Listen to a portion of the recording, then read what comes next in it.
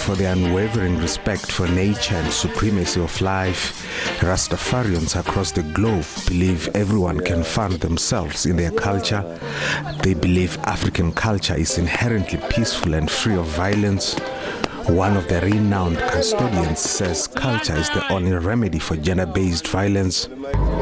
We are not oriented in ourselves. We don't know ourselves. I'm a Venda woman because my mother is Venda. I'm also a Zulu woman because my father is Zulu. But on my father's side, I know my father, I know my uncles, I know my I know my grandfather who gave birth to my father and my grandmother. But beyond that, I can't tell you more. I can't tell my children more about who we are.